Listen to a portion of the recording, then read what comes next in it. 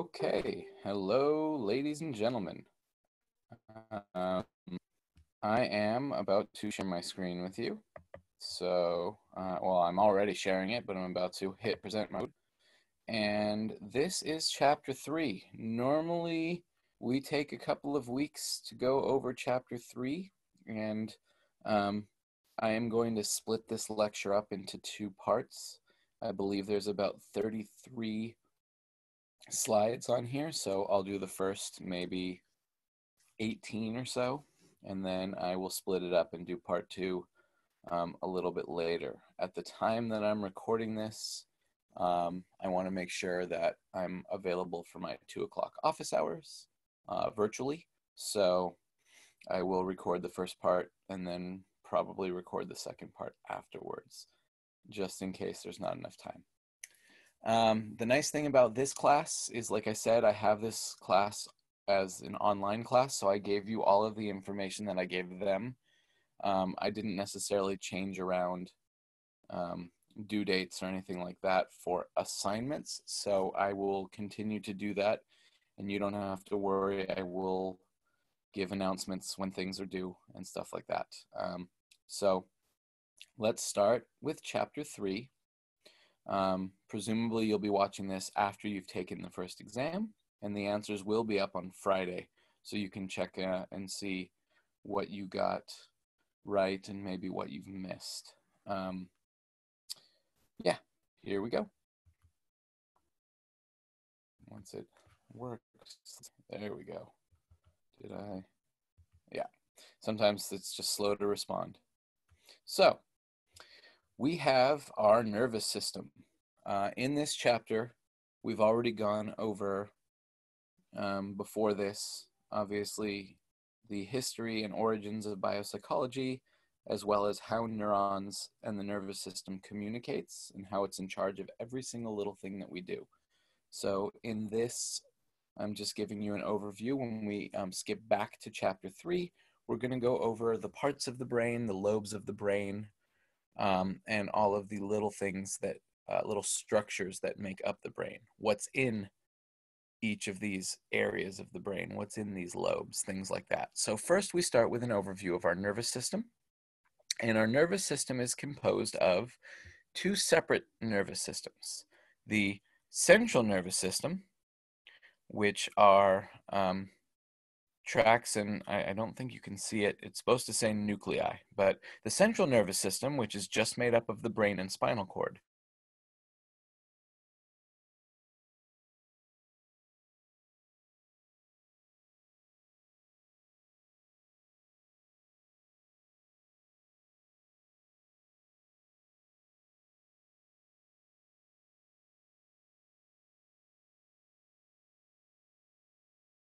Nervous system, that's where it begins and ends. It's the brain and the spinal cord and everything contained in it. The rest of our nervous system comprises the peripheral nervous system, which, as you can see, is split up into 2 sub-nervous systems, one called the somatic nervous system. And the somatic nervous system consists of the motor neurons that leave the brain and spinal cord and go down to the muscles and glands, as well as the sensory neurons from outside of the central nervous system that carry information up to the brain so that we know about our 5 senses. And we will talk about 3 of the 5 senses in the 3rd module after the 2nd exam, which will be chapters 9, 10, and 11. So the somatic nervous system is composed of motor neurons that go outside of the central nervous system and sensory neurons that start from outside and go into the central nervous system. In the peripheral nervous system, we have different names for things, as we'll talk about as we go through this chapter, or at least I'll talk about. A bundle of nerves in the central nervous system was known as a tract. Outside in the peripheral nervous system, you know these as nerves. So anytime we talk about pinched nerves or getting on our nerves or just nerves that we have in our body, it is a bundle of axons carrying information in the peripheral nervous system. So a cluster of cells in the central nervous system is what we call a nucleus or nuclei. In the peripheral nervous system, like the autonomic nervous system, We call them ganglion or ganglia if there's more than one. One cluster of cell bodies is called a ganglion, Ganglion, and more than one is ganglia, like nucleus and nuclei. And so the other portion of the peripheral nervous system that you guys are familiar with, because this is in every Psych 1 class, is the sympathetic nervous system and the parasympathetic nervous system.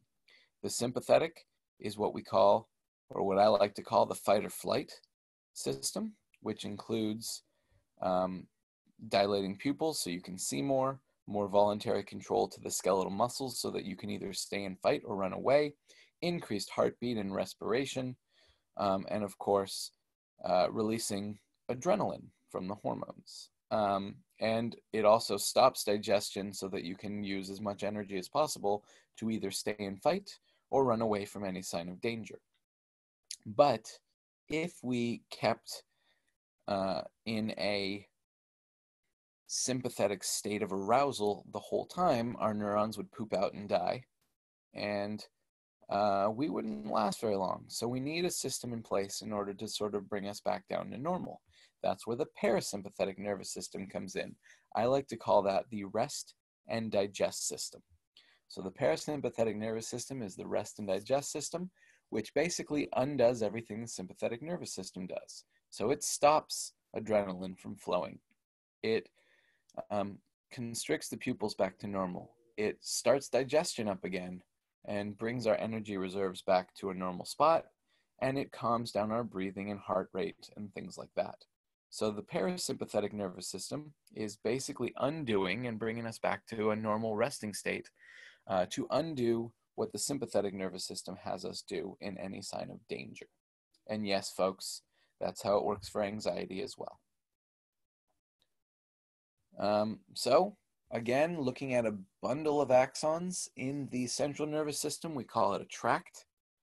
In the peripheral nervous system, we call it nerves. So we have nerves that go to the brain, which we call cranial nerves from our five senses. And we have the nerves that go up through the spinal cord, which connect to the spinal cord. We call those spinal nerves. Obviously, we have spinal nerves that go to every muscle in the body because they are coordinated through the brainstem and the spinal cord. A group of cell bodies in the central nervous system is called a nucleus, and so plural of that would be nuclei, and there are many different clusters of cell bodies, many different nuclei in the certain parts of the brain. The amygdala, which is the fear and rage center of the brain, contains three main nuclei that composes the amygdala. In the peripheral nervous system, again, ganglion or ganglia. So we have the sympathetic ganglion chain and the parasympathetic ganglion chain that counteracts the sympathetic one, as I just talked about. When we're looking at the brain, we have to think from an evolutionary perspective first, that the old brain, the stuff underneath that big, beautiful cortex, was evolutionarily the first to develop. And when we evolved into human beings, through the process of evolution, we grew a bigger and better and more complex cortex. That's what separates us from the animals. But what about when we are developing in the womb from fetus? Or a fetus, I guess you would say. Well, when the nervous system is developed, the brain actually starts out, or the nervous system, brain and spinal cord, central nervous system, starts out as a hollow tube or tubular structure. So we call it the neural tube. As you can see on the right, we see a little bit of the tube starting to form at about 3 weeks into three main parts plus the spinal cord. A forebrain, which is going to turn into the cortex and some structures just underneath it. In green, we have a midbrain, which is right in the middle of the brain, in the center. And we have a hindbrain, which is going to turn into what eventually becomes the pons, the medulla, and the cerebellum. And then, of course, below it, the bottom of the tube becomes the spinal cord. It is good to know for your benefit that at 3 weeks and even at 7 weeks, we see the nervous system developing, but there's not actually a heartbeat yet. And the only reason I bring this up is because of certain laws in Alabama and Arkansas that have been put into place um, for abortion laws, which is controversial, of course, the whole nature of it. And that the law that was put in, I think it was about a year ago now, was that they called it the 6 week heartbeat rule. That if you can detect a heartbeat, which they say doctors can do at 6 weeks, then they are no longer allowed to perform abortions because the baby has a heartbeat. Well, let me be the first to tell you, if not the first, at least one of the first on this topic, that the heartbeat doesn't even develop, isn't even detectable until after week 8. So anything at 3 weeks or 7 weeks here, or anything at 6 weeks that lawmakers say that doctors can hear, are electromagnetic pulses that come from that ultrasound system. So even though it may sound like a heartbeat, it's actually just an electromagnetic pulse that's not actually the heartbeat, because we won't get a fully formed heart to be able to beat until at least after 8 weeks. So I just wanted to point that out because I do that in class anyway. But as you can see from the chart, at 3 weeks, the forebrain, midbrain, and hindbrain are about the same size, just as the tube itself was the same size before that. And at about 7 weeks, we see the midbrain and the hindbrain are still relatively the same size, but the forebrain starts to bubble out and become a little bit bigger. And by 11 weeks, the forebrain is taking its place at the top of the food chain as far as the brain goes. The forebrain becomes the largest part.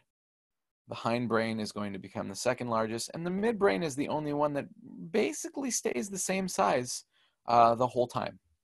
And in any outside view of the brain, as you see at birth, you can see the hindbrain underneath. You can see the big, beautiful cortex of the forebrain. And you can't see the midbrain because it's kind of stuck literally in the middle of the brain. So the lower tube becomes what we now know as the spinal cord. The upper tube develops into the 3 sections, forebrain, midbrain, and hindbrain, of the brain itself, right? So yes, those are your 3 sections of the brain. Forebrain, which includes the cortex and subcortical structures. Subcortical meaning just under the cortex. Midbrain is in the middle of the brain, and the hindbrain is going to be the section that is the pons, the medulla, and the cerebellum behind it, as you can see in purple. Come on. There we go. So if we were to look inside the brain, because in order to understand structure and function, a lot of times we take slices of the brains. We do this in a lot of times if we're looking at the brains of patients that have died due to some sort of brain problem, or if they had some sort of history of it and we wanted to see if there was something going on in the brain. It's the easiest way to look at the structure of the brain. Of course, in an alive person, we use scans to do that now, MRIs to look at structure using magnets. We can read brain waves through what we call EEG, electroencephalogram, and PET scans and CTs. But in order to understand the structure of the brain, and back in the day, we took slices. So looking at the cortex itself in the forebrain, the largest part of the brain, of course, is this forebrain, which mostly contains the cerebral cortex. Underneath the cortex, you can see some of the structures and some of the holes in the brain as well. So the largest part of the brain has the cortex, and the cortex comes in 2 sides. There is a left half and a right half, and we call those halves the cerebral hemispheres. And what separates them through the middle is something that we call the longitudinal fissure. So first of all, let's get some terminology right. The cortex itself has ridges, bumps, and it has little hills or valleys, right? Um, the cortex is wrinkled to increase surface area. So if anybody tried to tell me that I had a big brain, I don't really take that as a compliment as a neuroscientist, because your brain size could be relative to your head size. And brains, if they grew out, would impinge upon the skull and probably cause problems. So in order to do this, when we learn something new, when we perfect a skill or get better at something, we're building connections, stronger connections, more connections, and the brain is making itself kind of more wrinkly. So if somebody were to tell me I had a really wrinkly brain, as a neuroscientist, now I take that as a compliment. Man, your brain is really wrinkly. Thank you. You wouldn't want to hear that about your skin maybe, but your brain, good stuff. So the bumps or ridges in the brain are referred to as gyruses or gyri, plural. So one of the bumps is called a gyrus. Those are the bumps you see there.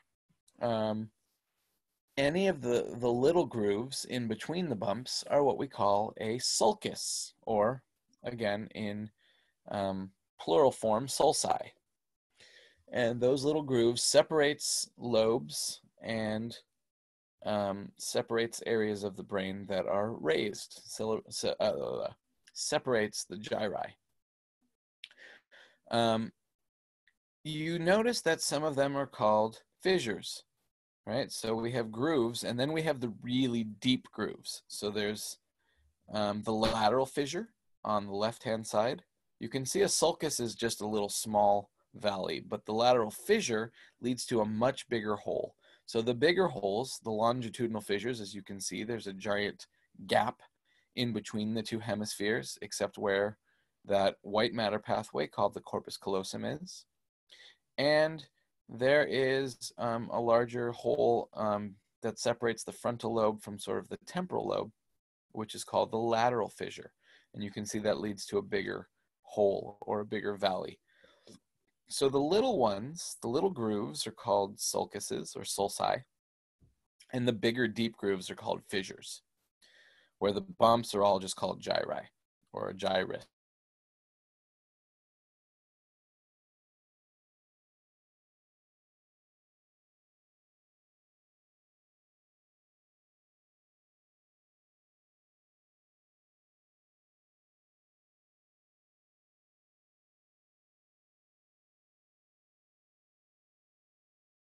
Separates sort of the front half from the back half of the brain. So you're cutting through right down the middle. Not separating the hemispheres, but down the middle the opposite way. And you may notice that there are a few structures maybe sort of under the crown part, sort of in the middle near where it says the anterior commissure. Just to the right and left of the anterior commissure would be your thalamus. Four of the five senses go through the thalamus, as we'll talk about. And below that, the hypothalamus, which is a very important structure in the brain, as we'll talk about, and we'll spend a lot of chapter 6, majority of chapter 6 talking about. But it doesn't get a cool name. Hypo means below, so it just the name of that structure that's located right below the thalamus. It doesn't even get its own cool name, like hippocampus or amygdala or something like that. So the other thing that I wanted to point out in this slide is that across the outer edges of the brain, what you see is darker material that makes up that crown or corona. Sometimes we call it corona radiata, radiating crown, which comes from the darker color. On the inside, especially where you see the corpus callosum and you see the more gray or whitish matter, that's what we call white matter. In the brain, what we see is that the dark or gray matter is on the outside and the white matter seems to be more on the inside.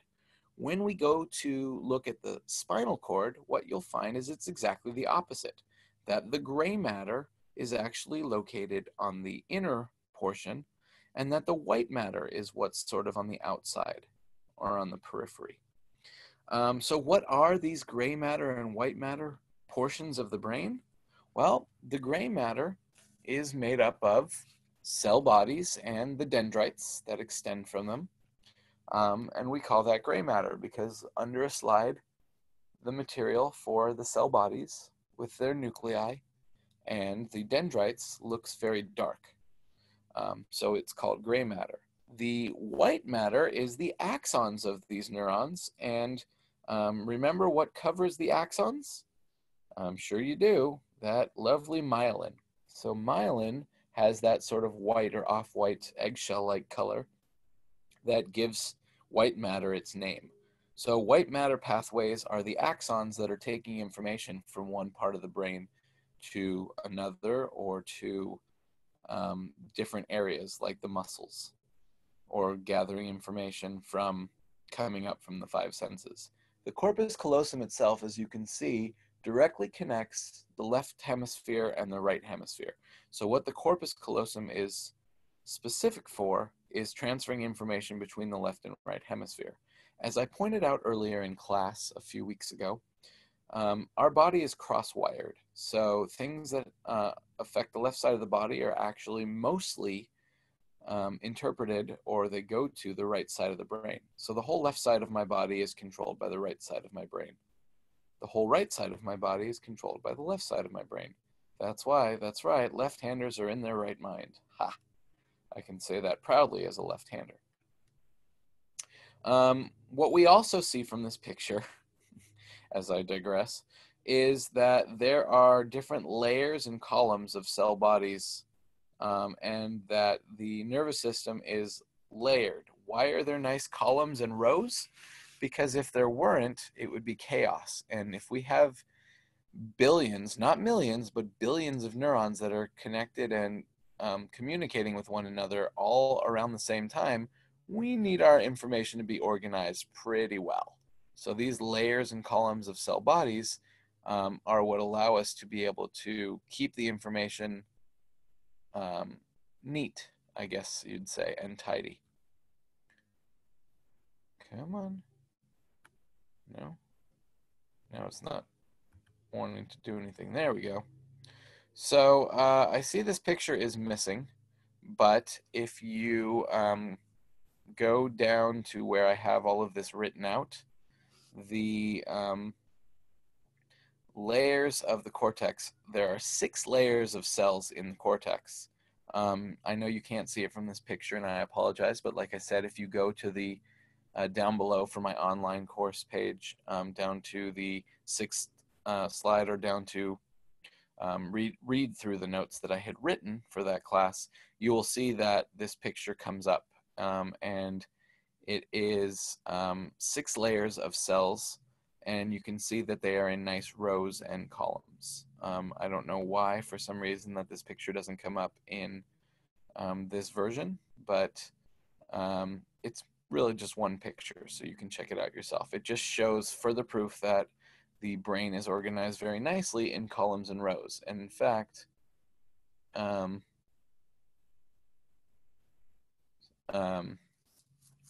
was I going to say? Oh, in fact, we look at movies like Inside Out, where they don't always have the neuroscience right, and it's Disney, there's no obligation to do that, but they did show memories and the sort of little neurons in nice columns and rows. They had them on a shelf, right? Or shelves.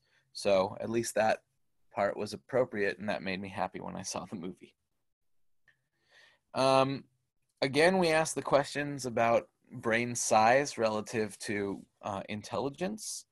And it begs the question, do intelligent individuals have bigger brains? Well, as I said, if you told me I had a bigger brain than somebody else, that's not necessarily a good thing. If you look at a human's body size compared to a bigger animal like an elephant, or especially the biggest animal of all, blue whale, brain size is mostly related to our body size. Because if we have larger bodies, we have more muscles that are innervated, and we know one of the big main tasks of our brain is to control our movements and our muscles. So an animal that's bigger has more muscles, and so they may need a bigger brain to be able to control that. So elephants and sperm whales tend to have brains that are 5 to 6 times larger than us humans. But does that mean that they're more intelligent than us? No, of course not. They can't use tools. They can't communicate through language and non-language abilities. They do have their own sort of, ways that whales speak or elephants speak, but it's not the same as a human. We are definitely more complex, and if you were to go into their brains and take them out or to scan them, you would see that they do not have the nice big wrinkly cortex that we have that allows us to do these things. We can also plan out our days, weeks in advance. Although right now mine is staying home, staying home, staying home. So animals can't do that. I just know that my dog is happy that I'm not leaving every day. So among humans, there is a small and highly variable correlation between brain size and intelligence, which we'll talk about. So again, saying that I have a bigger brain is not necessarily a good thing. In fact, that could be a bad thing because there is a disorder when there's too much cerebrospinal fluid in the brain called hydrocephalus. I'll discuss that in a little bit. But that actually is a bad sign. And that needs to be, a stent usually needs to be put into the brain so that some of that fluid can drain. And the brain isn't so big because that's a bad thing. So looking at these animals, as I said, when we talk about intelligence and the way that the brain is structured, the more wrinkly the brain, the more intelligent the creature. So when we look at the cerebral cortex or the forebrain itself, what we see is that the cortex has more convolutions or more wrinkles, and that cerebral hemispheres are larger in proportion than other brain areas. So if you look to the top right, you'll see a picture of an armadillo brain. You can see that there is a wrinkly portion, but that's more the cerebellum, which coordinates specific movements. So the forebrain itself isn't much bigger than the hindbrain here, brainstem and cerebellum, and it's very smooth. We call that lissencephalic, L-I-S-S-E-N, cephalic. Cephalic means brain. Listen means smooth. So smooth brain creatures like armadillos, they can have, some complex movements, but their brain is pretty smooth. When you look at a monkey is very close to us, and especially a chimpanzee, which is even more wrinkly. As you see, we see increasing complexity as you get closer to the forebrain. So this is an evolutionary thing. All animals and humans that are mammals and have a spine, vertebrates, share these same structures, at least the brainstem, the midbrain, and the subcortical structures. And they have a lot of the same genes and things like that. So rats and mice are actually about 90% similar in genetic structure. They're pretty similar in the brain structures, at least the lower brain structures that we have, not quite the cerebral hemisphere. Monkeys are a lot more similar to us, and especially the chimpanzee, which is about 98.6, 98.7% similar to humans. So although most animal researchers or research activists don't like the fact that we use higher animals like monkeys in our research, it makes a lot of sense because those are the closest to humans. And in fact, there have been some chimpanzees, like I think Coco, that just passed away last year or the year before, that was able to actually communicate with humans via sign language. And Coco learned over 150 words of sign language and was actually able to have basically conversations with the researchers. So although we tend to try to use mice and rats when we can, if we really need to know more about specifics in brain circuitry and we need a brain model that is a lot more similar to ours as humans, then we tend to use higher order animals like monkeys that have brains very similar to us. The next thing that I wanted to go over is directions in the brain. When we look at how we are labeling things. One of the things you noticed was a structure that we talked about, which we'll get into more detail a little later, called the hypothalamus. And hypo is one of those things that means below.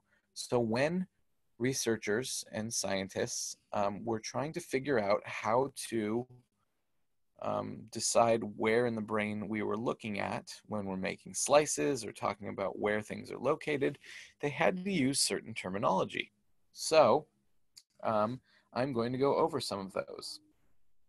The first one on the left says dorsal versus ventral. And as you see here in A, dorsal is sort of on the top side of the brain, and ventral is on the bottom side of the brain going down towards the spinal cord. Dorsal may sound familiar to you because of the dorsal fin of a shark, which is sticking up out of the water. And these directions were made for humans up on two legs, but you can also think about it for animals on four legs or creatures that don't have legs like fish, sharks, things like that. So dorsal would be the top of the shark. That's the part that's sticking out of the water. So for animals on four legs or animals that swim, right, that's more of a horizontal, where we are up on two legs and we are more vertical. So up on top is dorsal, which is, you know, kind of like also meaning towards the back because the dorsal fin sticks out of the back of the shark. And ventral is towards the stomach, right? The ventral, the bottom end, is where the animal's tummies are. So ventral is the bottom side for the human brain, and dorsal is towards the top side. And you could think of the ventral side, the bottom side, as closer to the stomach, right? Even though we're up on two legs and not horizontal. Anterior versus posterior is the second one. Anterior means front or in front of or in the front.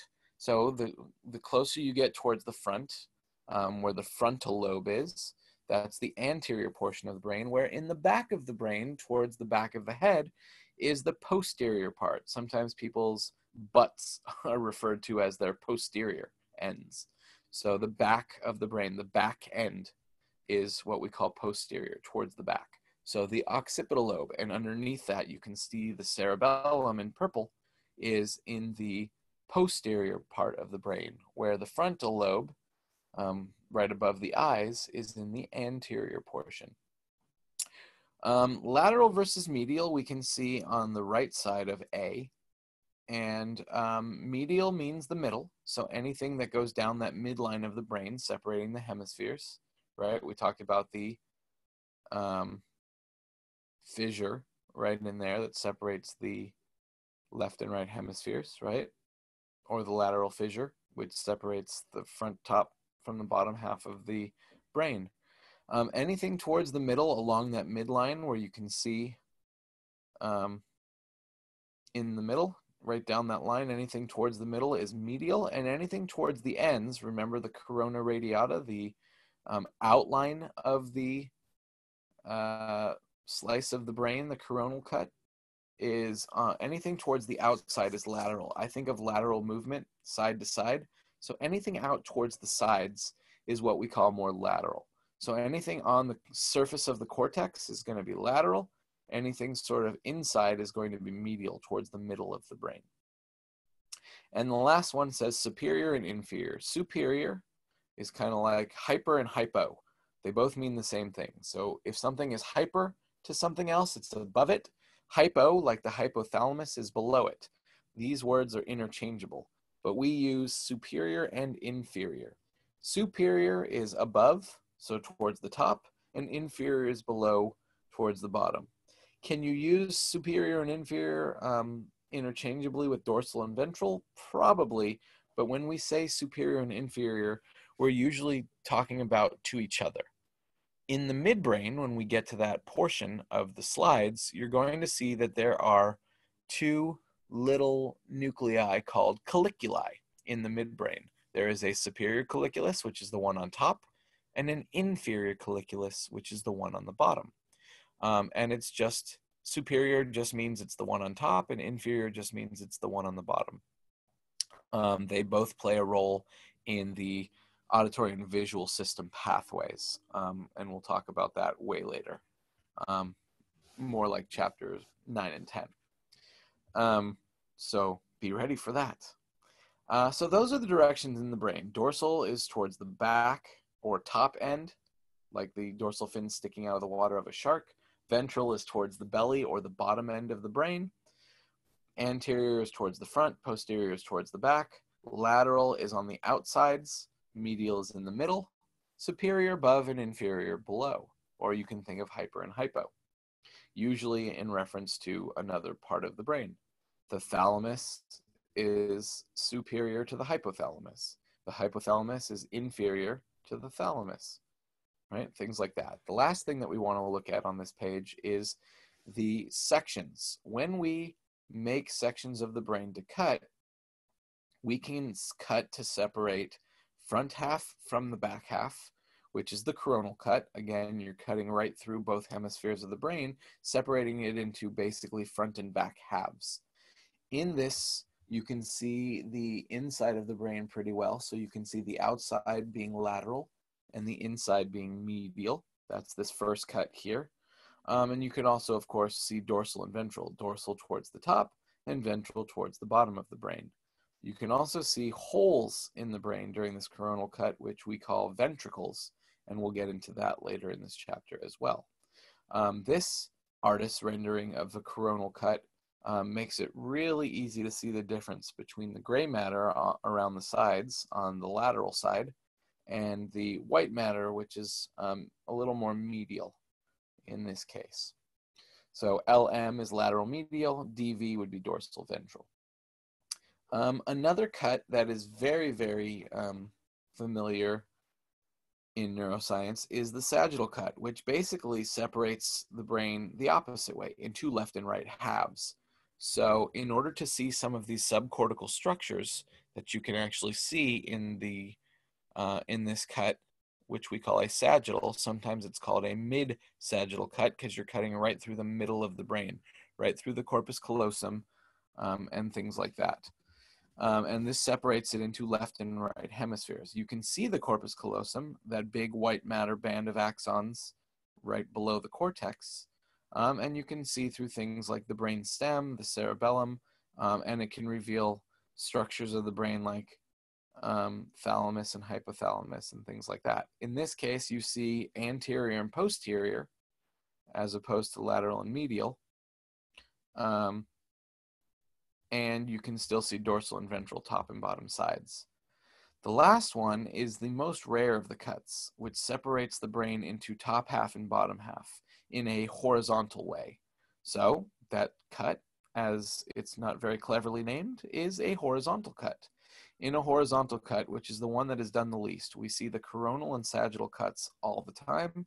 You hardly ever see a horizontal cut. But if you wanted to see top half versus bottom half of the brain, you can look at that this way. It's a different way to look at some of the white matter pathways, as you can see on the right-hand side of B at the bottom. The horizontal, you can see anterior and posterior parts of the brain, anterior on the left and posterior on the right. And of course, it allows you to see lateral and medial pretty well. Lateral towards the outside of the brain and medial towards the middle. So those are the directions and the cuts of the brain. We are now looking at the whole brain. And of course, you can only see one part at a time. And this is where we are going to label our parts of the brain, at least section it off into the different lobes of the brain. And what you can see are some of the gyruses that are pointed out. You can see the precentral gyrus. Remember, those are the hills of the brain, and the sulcuses or sulci that are next to them. So here you see the precentral gyrus and the postcentral gyrus. Pre and post are not necessarily interchangeable with dorsal and ventral, but they are close. In the same way that superior meant above and inferior means below a structure or a thing, pre means in front of and post means behind, right? We talked about this in chapter 2 as the presynaptic or sending cell before the synapse, and the postsynaptic cell, which contained the receptors and dendrites, which post meant after the synaptic gap. In this way, a pre-central gyrus means the gyrus or hunk of brain that's in front of the central sulcus, and the post-central gyrus is that hunk of brain that is behind the central sulcus, right? Also, we have a frontal lobe, and in the front of the frontal lobe, as you see there on top, is the prefrontal cortex. So it is the front of the frontal lobe. We don't have a post-frontal cortex, so don't worry about that. So, looking at some of these parts of the brain, what we see is that the frontal lobe contains an area on at least the left-hand side of the brain, which we'll learn more about in Chapter 9, called Broca's area. This area is specific for speech, and specifically it is for producing speech. People who have this part of the brain damaged are no longer able to speak. If you were to ask them to speak, it would probably sound like this. I actually have a friend named Jason, and when we were in high school, we went over to Jason's grandfather's house. And Jason's grandfather had had a stroke. The stroke definitely affected the left side of the brain because although his grandfather was able to walk normally, he was no longer able to speak. So we are certain, based on this, that the stroke, which we'll talk about what a stroke is at the end of this chapter, the stroke affected and effectively destroyed Broca's area because his grandfather could only do this. When asked a question, he could only say this in response. They do, they do, they do, they do, they. What was really amazing to me is that Jason's grandmother, after living with her grandfather for many, many, many years, seemed to understand what he was saying, even though the only actual words or lack of words that came out of his mouth were they do, they. Which to me, especially in high school, before I ever took a science class or at least a psychology class, just blew my mind.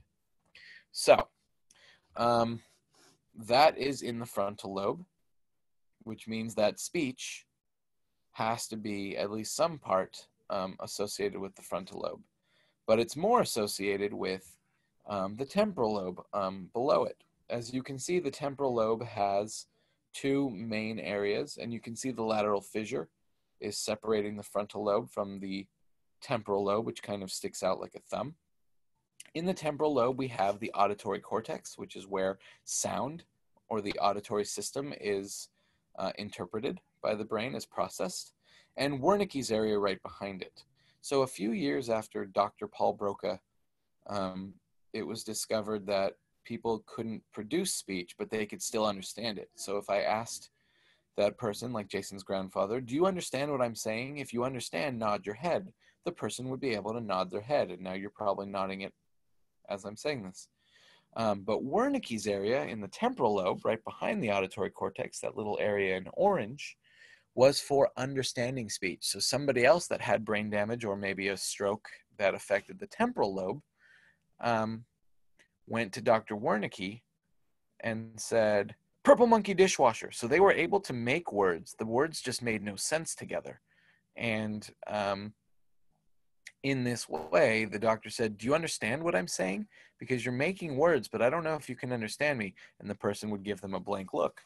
So when Wernicke's area is damaged, people could still talk. It just wouldn't make any sense. We call that word salad. They would just put a bunch of words together that don't mean anything. So they're still able to make and form words that make sense, but putting them together in a way that's understandable is impossible because you lose your speech comprehension. So that and language function that integrates auditory and visual systems is part of that temporal lobe. So we'll get back to that. In the back of the brain, we also see an area called the visual cortex. So for the occipital lobe, we can start there. In the bottom, you see it in pink. In the top, you also see it in pink. And the occipital lobe only has one job. You have one job, occipital lobe, and that job is visual information. So anything from our visual system that comes from our eyes is going to be interpreted in the occipital lobe in what we call the visual cortex. But there are many aspects to that, as we'll talk about in chapter 10. This includes seeing forms or shapes, seeing colors, seeing motion, right? Depth perception, all of that. So anything having to do with our visual sense, including reading words and language, right, is going to be the occipital lobe. So one job in the occipital lobe, and that is visual processing and visual information. In the temporal lobe, since we just talked about it, the temporal lobe is mainly housing the auditory cortex and Wernicke's area. So that's where the auditory system or sound is processed, as well as language is coordinated. So hearing and language are primarily the auditory cortex, and the Wernicke's area are primarily the jobs of the temporal lobe. So temporal lobe is involved in language coordination, and it's involved in the sense of hearing. Just inside the temporal lobe, although you can't see it from this view unless we did that sagittal cut, on the inside is a structure called the hippocampus, which is involved in at least temporary storage or what we used to refer to as short-term memory. So the temporal lobe is also involved in memory function. So memory, hearing, and language coordination is the temporal lobe. Above the occipital lobe and above the temporal lobe in the back, we see the parietal lobe. The parietal lobe is where we are able to pay attention to things. It is where we are able to know where we are within our space, within our environment. So knowing our head position and movement, knowing how close or far away we are to things. That is the parietal lobe. And one of those areas that is highlighted up top in blue is the postcentral gyrus, which is called the somatosensory cortex. So our sense of touch, which includes pressure, vibration, grip, knowing that what we're grabbing or knowing what's grabbing us, if that's the case, or what's touching us, as well as temperature and pain. So hot and cold, whether it's the weather outside or whether you're holding something that's hot or cold, and you can tell. That is your sense of touch, as well as pain. And although we do not like pain, pain is our body's natural alarm system, and it lets us know that something is wrong and needs to be taken care of. So all of those things that come from the body, from the skin senses, are sent to the somatosensory cortex at the very front of the parietal lobe. The parietal lobe and the frontal lobe are separated by that sulcus called the central sulcus. And right in front of that is the precentral gyrus or motor cortex. So one of the biggest things that the frontal lobe does is it controls our movements. The motor cortex has areas of the cortex that correspond to each individual muscle. This is coordinated through the spinal cord, where the motor cortex sends its neurons to the spinal cord. From the spinal cord, they go out to the correct individual muscles to allow us to do the different types of things that we can do. So the frontal lobe is responsible for our motor activities, for our movements. The rest of the frontal lobe, we see Broca's area, which again is next to the motor cortex, because if we are producing speech, guess what we have to do? Yes, that's right, move the muscles in our mouth and move our mouth in different ways in order to make the different sounds that constitute language. So Broca's area in the frontal lobe is connected to the motor cortex, and it controls the muscles in our face and mouth to be able to do that, specifically our mouth for language, of course, verbal language. The rest of that frontal lobe is dedicated in green, and it is our prefrontal cortex. And the prefrontal cortex is basically our system that integrates everything from the rest of the brain. So if the visual system is in the occipital lobe, and the touch system is in the parietal lobe, if sound or audition, hearing, is in the temporal lobe, and I didn't say this yet, but now I will, on the underside, near the lateral fissure of the frontal lobe, is where taste and smell are. We call that the gustatory cortex. So taste and smell are kind of right next to each other on the underside of the prefrontal cortex in what we call the insular area. Sometimes it's called the insula, INSULA. Some people call it the gustatory cortex, and gustatory means taste. But taste and smell are located right next to each other, and they're basically working in succession with one another. That's also why, if you've ever noticed, if you have a cold or if you plug your nose, you can still taste bitter and you can still taste sweet and sour. But you can't actually get the flavor of things, and it's because taste and smell work together. So what about the rest of the prefrontal cortex? Well, that's what allows us to make decisions. It allows us to take the five senses and coordinate them together into one big picture. It helps us to make decisions and plan out our days. The fact that I can say, after this, I have office hours, virtual, and things like that are and coordinating everything else, putting visual information and auditory information together when watching a movie, and all of those things. It also controls our emotions. It inhibits our behavior so that we don't just yell out in class or throw things at the professor. Thank you very much for not throwing things at me. Now it would be a lot harder to try to do that, and things like that. So the frontal lobe is basically everything else. It's motor control, it's decision making, it's coordinating memories, coordinating emotions, coordinating the senses, and making decisions based on those things. Yeah. And as you can tell, the precentral and postcentral gyrus are almost basically twins of each other. And that's because once we feel something in the sense of touch, it goes right next door to the motor cortex so that we can respond to it. So let's just say, and hopefully you can mentally picture this, somebody's grabbing your arm, and you can hear my sound effect of me grabbing my own arm. So they grab your arm, and right away you want to pull your arm away. The motor cortex and the somatosensory cortex, or precentral and postcentral gyrus, are both coordinating the same muscles. So when you feel somebody touching your arm and you're pulling that part of your arm away, it's instant because those two gyri are basically sharing the information right away. So it's very useful for survival function and things like that. Come on, why? There we go. Whoops, we skipped one because my computer is being very slow. And I have no idea why. It's probably overloaded. So let's see. Bear with me. Now it's going the opposite way.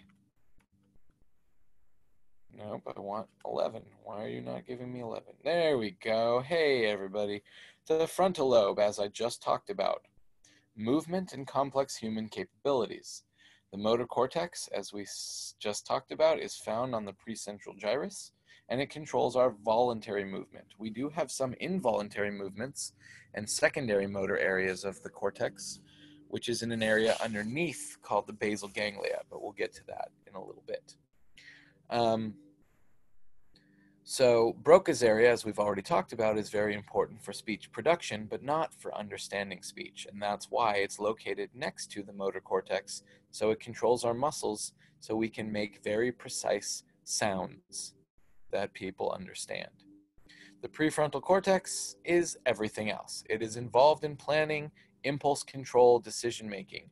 When people are addicted to drugs, a lot of times the prefrontal cortex is inhibited and shut down a little bit. So this idea of controlling your impulses is gone in people with that are addicted to drugs. And as we sort of talked about in chapter 5, and they might just do anything in order to get that drug. Before we had drugs that controlled, or medications, I guess you could say, those are also drugs, of course, that controlled what we, symptoms of our behavioral disorders like schizophrenia and bipolar and things like that. psychosis. People were just either sort of chained to buildings or thrown into a mental asylum. But in the 1930s and 40s, there was a doctor, a neurosurgeon, who sort of perfected a technique to cut the prefrontal cortex off from the rest of the brain so that, people didn't act unruly and they were able to live within society. And that was called a lobotomy. In a lobotomy, which I will provide the link for if you have the stomach to watch it, basically they went in through and cut the connections between the prefrontal cortex and the rest of the brain by using an ice pick and a chisel, and basically going in through the eye, around the eye socket, and into the brain above the nose where the prefrontal cortex is. Um, and there were thousands of those done so that people who were disruptive in society would basically lumber around like zombies.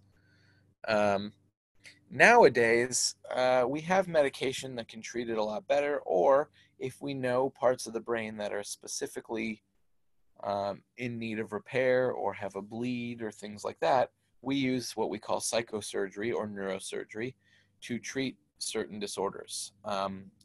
These days, if somebody has really bad epilepsy and they have too many seizures, as we talked about, too much glutamate in the brain, um, that we go into the corpus callosum, which connects the information between the two hemispheres, and they simply um, cut through the corpus callosum and cut off that connection, and it takes some of the activity of the brain away. Although it is a negative in that the two hemispheres don't share information so easily, if at all, it saves the people from overactivity and the seizures.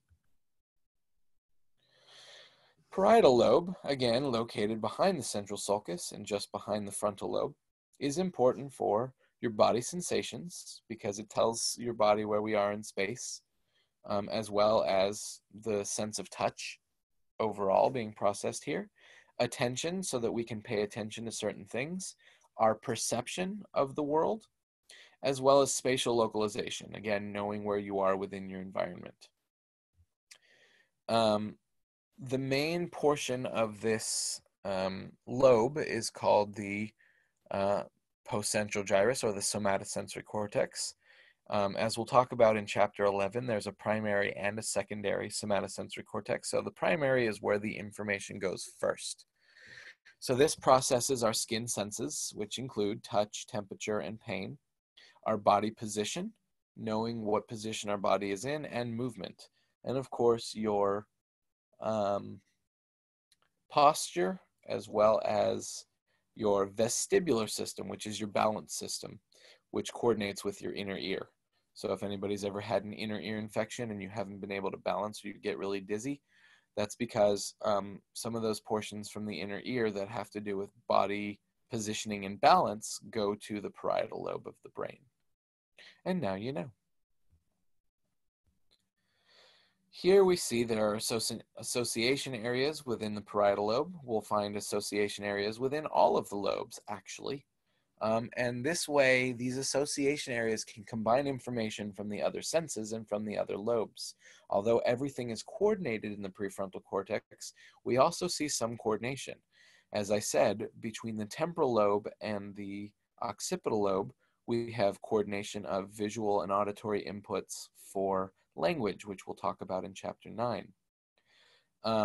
In the parietal lobe, we are combining visual association areas and the body senses to know where we are and how far away we are from things.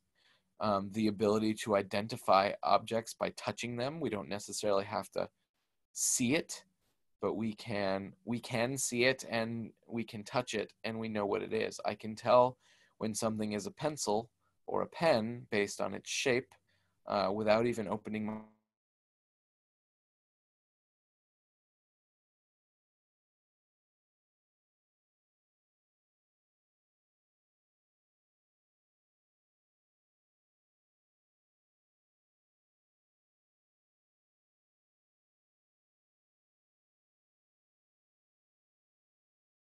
how far I have to reach over in order to get it. That calculation of how far away I am from an object takes both visual and these association areas in the parietal lobe of knowing how close or far away I am from that object. In the posterior, in the back part of the parietal lobe, damage in that area just above the occipital lobe causes a problem. It causes a disorder called neglect, which is usually hemi-neglect because it's usually only in one side of the brain. And what that means is the patient is unaware of the left side of space if it occurs in the right side of the brain. Most of the cases of neglect or hemi-neglect have been damage to the right side of the brain, which means, and the person doesn't even know this is happening, they'll be unaware, they don't see the left side of space. So people who have had right posterior parietal cortex damage, I give them, or not me, but the researcher or the psychologist gives them a picture of a clock or a house, and they may draw the entire clock, the entire circle, but they're only going to show the numbers from 12 to 6 and none of the numbers on the left-hand side. It's like their brain just ignores the whole left side of space and they think that they see the whole thing. Very strange and very interesting. Come on. My computer doesn't like me right now, apparently. Let's see. There we go. In the temporal lobe, it is separated from the frontal and parietal lobes, as I said, by this big area called a fissure. It is the lateral fissure.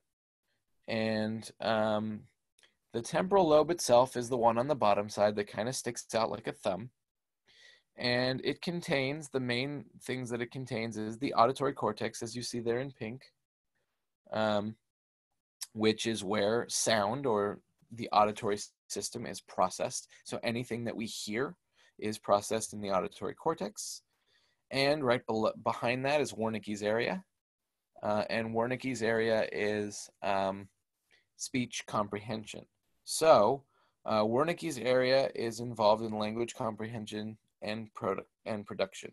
So damage to Wernicke's area results in meaningless speech, like I said, purple monkey dishwasher, and poor comprehension of not just spoken language, because you may think because it's next to the auditory cortex, it's just spoken language. But no, remember that we are coordinating written and spoken language. So people with damage to Wernicke's area, and this is important, right, will not only be able to not be able to understand spoken language, but they won't be able to understand written or gestured. So sign language they wouldn't understand, or wouldn't understand what they're reading.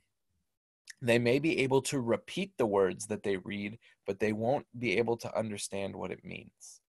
That's what happens with damage to Wernicke's area. Remember we talked about superior and inferior. So on the bottom side, where it doesn't have a designated area, the bottom gyrus or gyri of the temporal lobe is the inferior temporal cortex, and that's actually concerned with visual identification. So if there is damage to the bottom part of that auditory cortex, the bottom gyrus, then people will have difficulty in recognizing objects. That is part of something in the visual system we call the what stream, being able to identify what something is.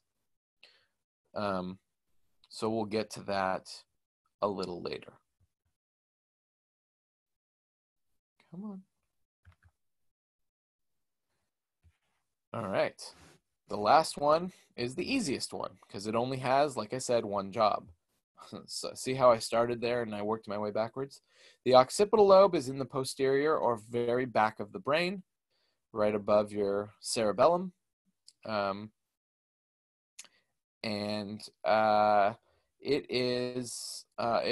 is located in the occipital lobe is the visual cortex, which contains a map of our visual space. From the eye, this information is sent to the brain. And so we have adjacent receptors in the eye that send information to those exact adjacent points in the brain. That, with the columns and rows, is why information is so easily processed by the brain, because we need to process it in milliseconds, right, to be able to understand what we're doing. In the next section, module 3, after chapter 6, we'll talk about how information is deconstructed and individual puzzle pieces are sent up to the brain. And when this information gets to the brain, it puts the puzzle back together instantaneously. So it makes the job a lot easier when the receptors in the eye or the ear and the brain are adjacent. So in this case, for vision, it's in the back of the eye, the retina, and the visual cortex. Of course, there are other visual areas that are doing things like helping to see color, movement, recognize specific shapes, color, form, all of those things. And those are secondary visual areas, kind of like we have in the parietal lobe, that process individual components of a scene. So certain clusters of cells will be looking at the outline or shape of things. Certain ones will be looking at high versus low resolution. Certain ones will be looking at processing the different colors. Another area is processing motion, seeing something go back and forth in a background that doesn't move, right? Or maybe it does.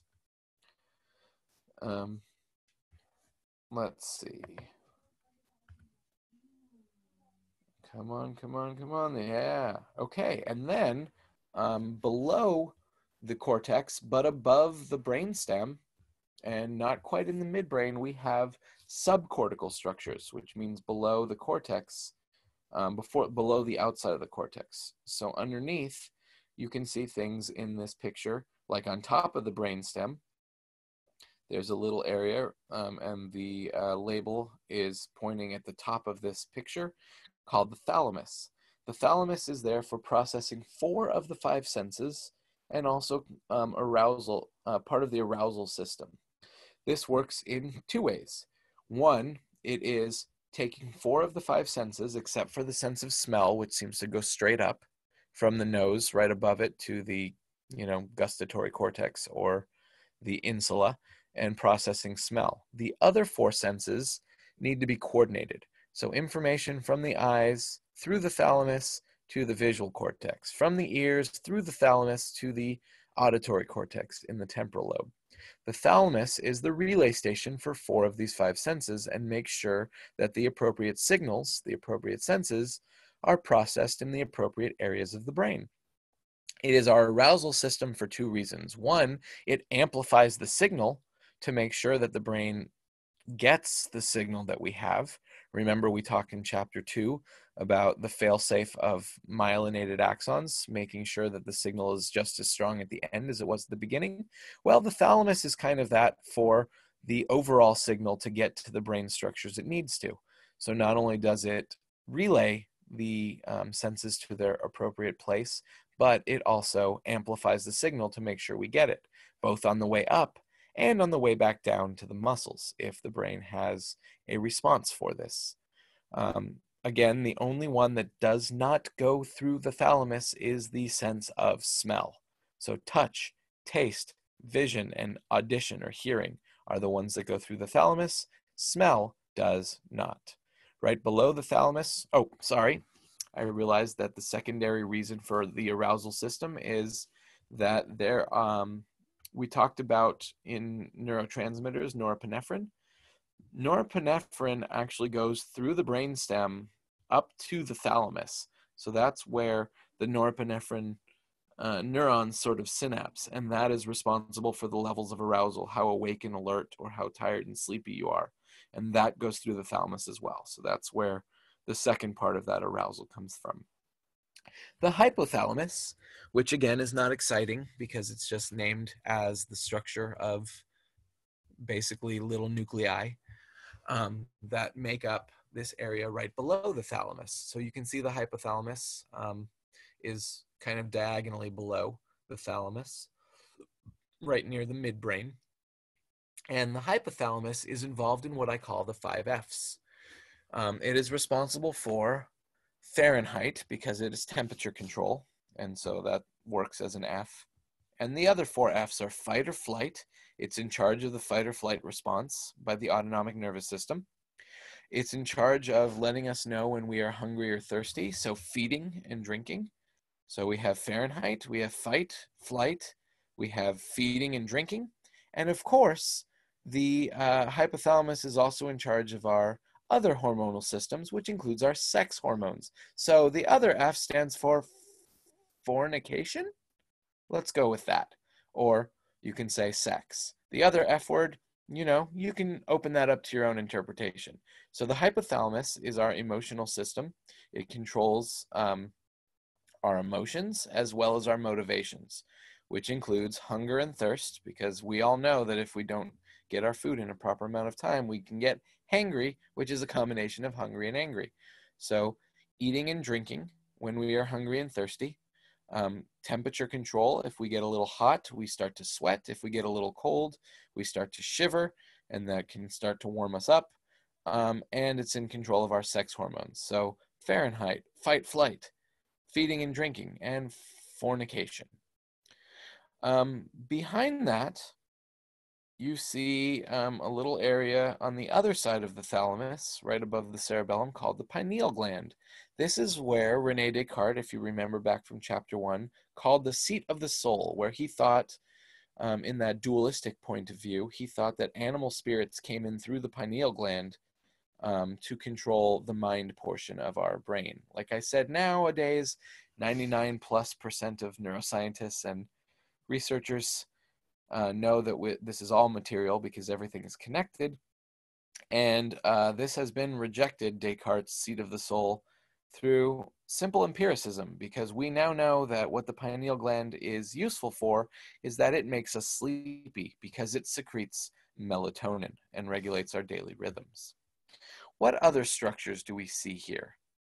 Well, we see the corpus callosum, right? Right below the frontal lobe, that is connecting the left and right hemispheres of the brain. Do we know what cut this is? Oh, you guys are really good. Of course, I'm recording this alone, but yes, this is a sagittal or mid-sagittal cut because you are seeing one hemisphere of the brain. Here on the top side, we can see the frontal lobe and parietal lobe. We see the pineal gland, the corpus callosum, and underneath the corpus callosum, we see that there's a couple holes in the brain. These holes are areas in the middle of the brain that allows that cerebrospinal fluid to flow through. That cerebrospinal fluid is the fluid that protects the inside and outside of the brain, as well as bringing in nutrients and taking some waste materials, dead cells and things like that, out of the brain. So that is our cerebrospinal fluid, and it flows through 4 ventricles, which we'll get into. The lateral ventricles, which are the ones that are shown, one on each hemisphere, there are 2 of them. So there's no such thing as a second ventricle. There are 2 lateral ventricles. Then there is a 3rd and a 4th ventricle through which the system flows kind of like a fountain that recirculates cerebrospinal fluid. Underneath that, we see the thalamus and hypothalamus. And right sort of attached to the hypothalamus, right below it, is the pituitary gland, which is the master gland of the hormone system or the endocrine system. In this system, the hypothalamus is in charge of our hormones, and it tells the pituitary gland, hey, we're hungry. So, send those hunger hormones out. Hey, we're thirsty. Hey, it's sexy time. Send out the sex hormones. Or, in the fight or flight case, hey, we need adrenaline. Tell the adrenal gland to start flowing adrenaline or releasing adrenaline. So the pituitary gland is the one that sends the commands out. Okay, adrenal glands, we need adrenaline. Okay, we need to regulate blood sugar. Okay, we need to send out sex hormones. Okay, blah, blah, blah. And when it's time to stop, hypothalamus tells the pituitary gland. Pituitary gland says, okay, it's time to stop producing hormones. It's time to stop producing adrenaline. So adrenal gland, turn it off. And it's a whole feedback loop. We also see the cerebellum. We see the occipital lobe. You cannot see the temporal lobe because what we see is the midline here. So we would see medial in the brain. This is along the medial line. We can't see the lateral side, so you wouldn't be able to see the temporal lobe here, but you can see the occipital lobe in the back. You can see the brainstem. We have the pons, which is white myelinated axons of the motor system going from the motor cortex down to the spinal cord. so it's coordinating our movement. We see the medulla, which is coordinating our heartbeat and breathing, the most primitive activities in order for survival when you're first born. The two things before you even latch on to mama that you need to have in order to survive is a heartbeat, and you need to be able to breathe oxygen. The spinal cord below it, of course, is coordinating all the information going up to the brain from the five senses, or from at least the sense of touch, sorry, and all the information going down to the muscles. Cerebellum is coordinating our movements. It has to do with unconscious information processing as well. We'll talk about that in chapter 12. And specific coordination of movements, being able to walk or coordinate to do a dance move or ride a bike. The cerebellum is working with the motor cortex in that sense. And then we see a little part of the brain that's outlined kind of in a perforated dotted line, and that's the midbrain. The midbrain is made up of two parts. The one that you see are two little bumps that are called the superior and inferior colliculi. And they're two little nuclei, or two little bumps, the superior on top, inferior on the bottom. Superior is involved in the visual system, which we'll get into in chapter 10. And the inferior colliculi, because there's more than one of them, one on each side. One is a colliculus. More than one are colliculi. The inferior colliculi are part of the auditory system, going from the ear to the auditory cortex. The bottom of the midbrain, although you don't see it and it's not labeled, is called the tegmentum. Tegmentum means floor. By the way, the superior and inferior colliculi together are called the tectum. T-E-C-T-U-M, and tectum means roof in Latin. So the roof of the midbrain is the colliculi, and the floor of the midbrain is what we call the tegmentum. If that word tegmentum seems familiar, it's because we talked about it in chapter 5 as the ventral tegmental area, or VTA, which is where those dopamine neurons that go to the pleasure center, which you can see right above the hypothalamus, is called the nucleus accumbens, right there, below the lateral ventricle and above the hypothalamus, kind of to the left of the thalamus. That's the nucleus accumbens, which is our pleasure or reward center of the brain. And I think I have gotten to every single structure on this outline, so you're welcome. Just a couple more slides before we continue onto the next lecture, if my computer will let me. Let's go to 17, people. There we go. So what's not pictured here is our limbic system, which is the emotional center of the brain.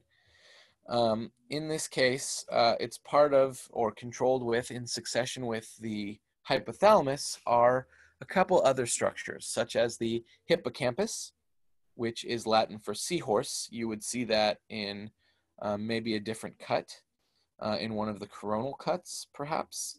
It is the place for short-term memory storage. So when we are creating new memories that need to be stored long-term, in temporary short-term storage, they are stored in the hippocampus. This is on the inside of the temporal lobe, which is why that I said a couple slides ago that the temporal lobe is also involved in memory.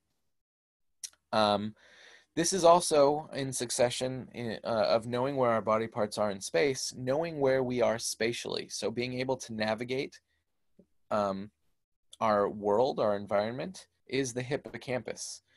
We also talked about the hippocampus in chapter 5 when we said that it takes into account the environment in which we're in when we're doing a drug.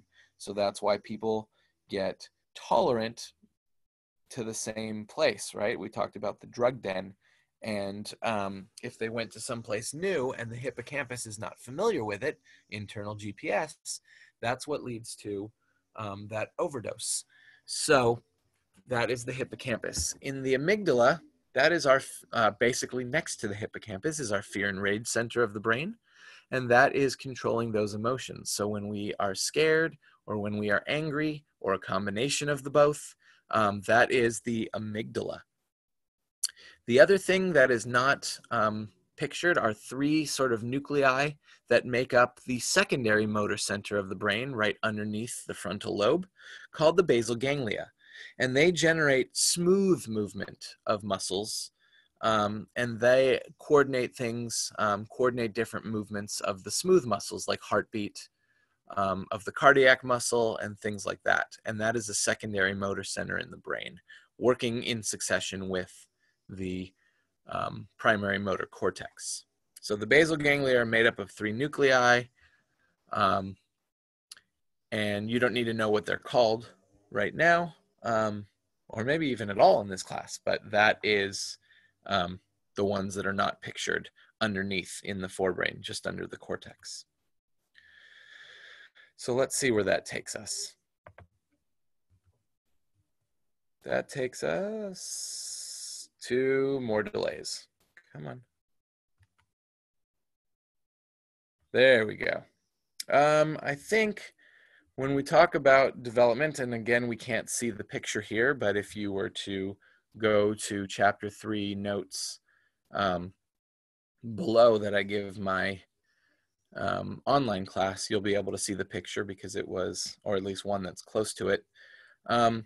It looks at how the neural tube, which becomes the forebrain, midbrain, and hindbrain, the interior is hollow, and that becomes these holes or ventricles that we use for cerebrospinal fluid to flow through. The things that flow through, that stuff that flows through the ventricles, the cerebrospinal fluid or CSF, is a fluid that, again, protects our brain on the outside because it allows it to not hit up against our skull. And inside, it also is carrying material from blood vessels to the central nervous system, and any sort of trash or waste, dead brain cells, things like that, it carries it out of the central nervous system. So that's why, again, a bigger brain does not necessarily mean better, because if your brain is too big and it's pushing on your skull, then you may have what's called hydrocephalus, which is too much cerebrospinal fluid in the brain, and you may need to get it drained in order to function normally. So a bigger brain does not mean a better brain, but a more wrinkly brain is an absolute compliment. So really quickly, if my computer will allow, and it's going nice and slow, I think we're going to stop here, but yeah, let's, I guess, go with the midbrain, and then we'll take it from there. So the midbrain, again, if we were to zoom in, we see the bumps of the inferior and superior colliculi. Inferior colliculus, superior colliculus, you can see there's one on each side of the brain, right below the thalamus, and you can see the pineal gland in this picture. What's not pictured in here, this, by the way, secondary roles in vision, audition, and helps with movement. When we talk about Parkinson's disease and lack of movement from that, that is due to deterioration of cells in the midbrain and basal ganglia area, or going from the midbrain to the basal ganglia. And that's what is happening in Parkinson's. The reticular formation is those set of bundle of nerves, or bundle, it's a tract, I guess, that contains norepinephrine that's going from the hindbrain up to the thalamus, which is sitting on top of the midbrain, and that's controlling our levels of arousal. What we can't see is an area at the top called substantia nigra, which means black substance. Those are basically the dopamine neurons, and they are coming from that ventral tegmental area, which is the bottom above, just above the pons, right there. So we're going to stop here because that's a lot of my voice and a lot of slides that we've gone over and a lot of information. So when we continue, we will do the last 15 slides or so, and we'll explain the rest. I will explain the rest of the brain in chapter 3. Thank you for listening, and I will be in contact very soon.